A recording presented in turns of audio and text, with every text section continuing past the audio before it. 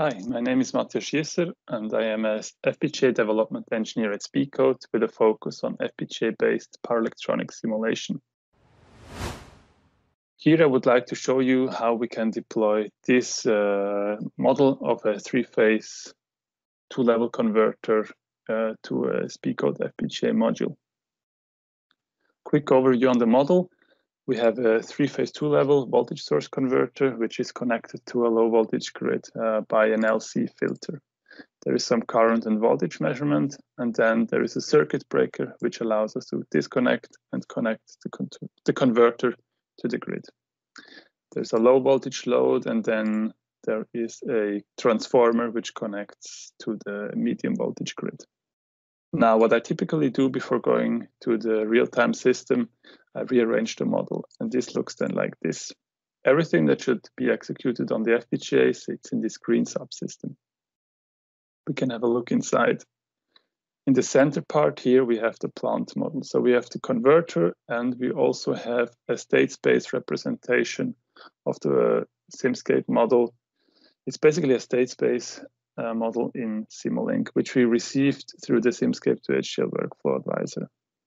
Now, around the plant model, I have the possibility to add other components modeled in Simulink.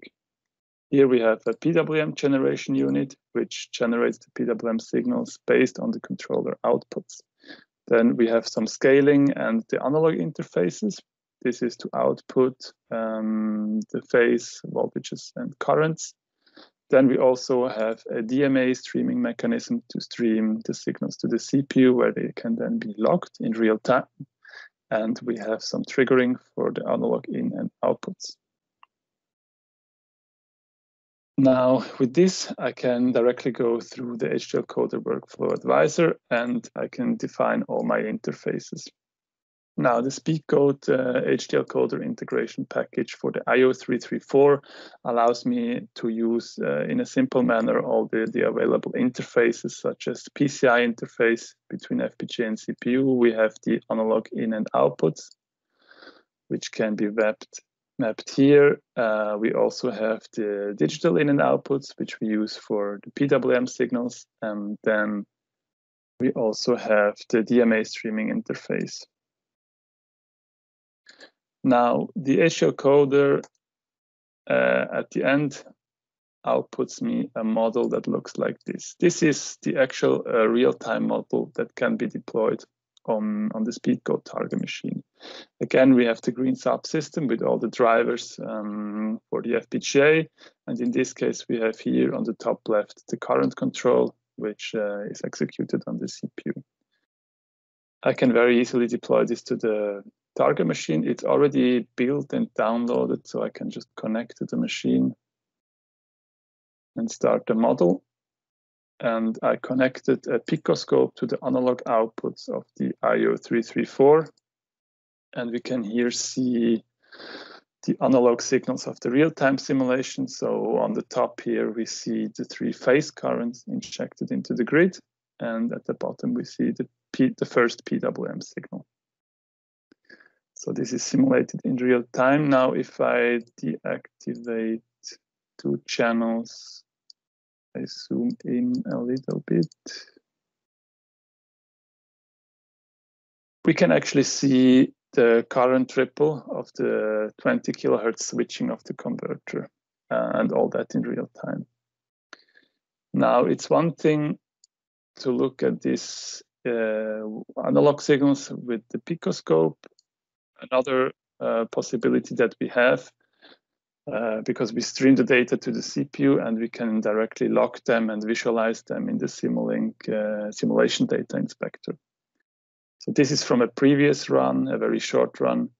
We have the voltage, the phase voltages here at the top, and we have the currents at the bottom. So this is just initialization sequence. So we give the PLL some time to synchronize to the grid. So the converter is not connected.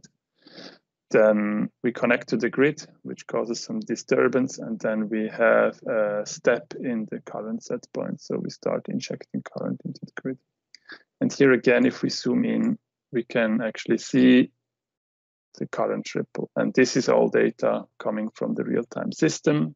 the resolution we have here is 1 microsecond, as is the time step of the plant model on the FPGA.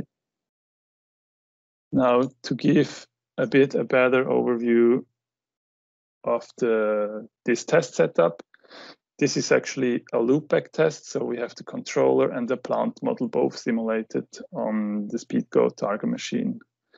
But we loop back the PWM, the physical PWM signals, and we also loop back the analog measurements of phase current and phase voltages.